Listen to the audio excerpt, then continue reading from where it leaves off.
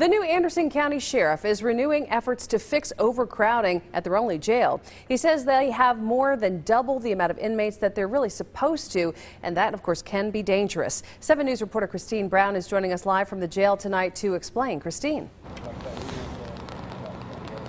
Well, the jail administrator showed me cells inside of the detention center where they have cots on the floor for inmates to sleep. They have no more room, but they're still taking inmates in. And he and the sheriff say growth right now is about safety, not comfort. Is well beyond its useful life. It's a constant struggle to try to keep systems running.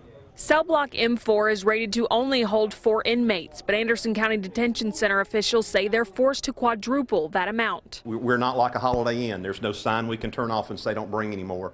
We have to take every inmate that's locked up in our county, that's charged in our county, and so there's no way I can refuse them. The jail administrator says they've taken over every available room, making them out of compliance at state and federal level. It becomes extremely unsafe for my employees. It becomes unsafe for the inmates. It just creates a situation where no one is really happy here. The 62-year-old facility is also taking on sewer, heating and air, and piping upkeep problems.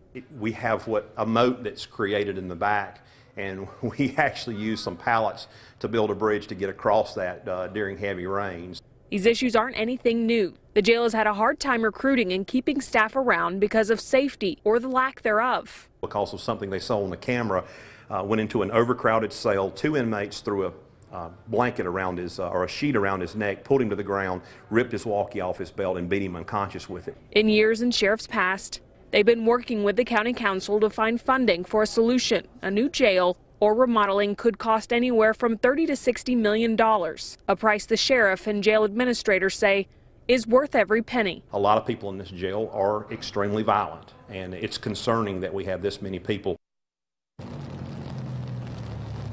Now, I talked to an Anderson County council member, and because of how much it costs, they said they've known about the jail needs for a while now, but they really have to prioritize where taxpayer money goes. But they have hired a firm to take a look at different options to help with the overcrowding. We're live in Anderson. I'm Christine Brown, 7 News. And this certainly